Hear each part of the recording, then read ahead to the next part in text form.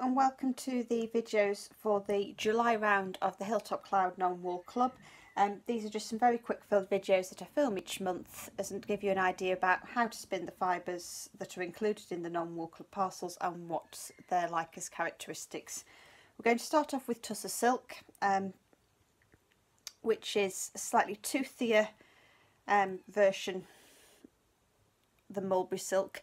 It's got a long staple length, so that's just pulled straight off the end of the piece of comb top, but it's slightly more textured and slightly more grippy than Mulberry Silk. As I've said before, I'm a fan of spinning silk for knitting straight from the end of the piece of comb top. Remember, the staple length is very long, so you need to be having a very relaxed grip on your fibre source so that you're not trying to pull both ends of that same staple length. So even though it looks like my hands are quite close together here, these front fingers aren't actually doing anything. The place that I'm gripping is all the way back there with my little finger against the palm of my hand. If you grip with your front fingers, you'll need to have your hands much further away so that you're not trying to pull on both ends of the same staple length. If you find that this fibre is tending to get away from you a bit and you're struggling with the drafting technique, by all means pull off a chunk, bend it over your forefinger so that you've got a sandwich of fibre held between your thumb and your middle finger.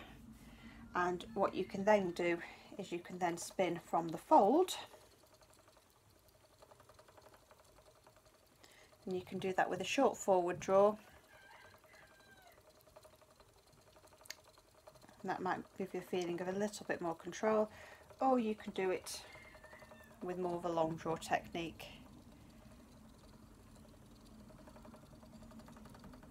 This makes the blend ever so slightly more textured, so you end up with a yarn a little bit hairier, a little bit fluffier.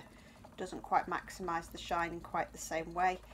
How much you apply it is entirely up to you. Some people like lots and lots of twist and then use lots of plying twist. I like a slightly softer silk yarn.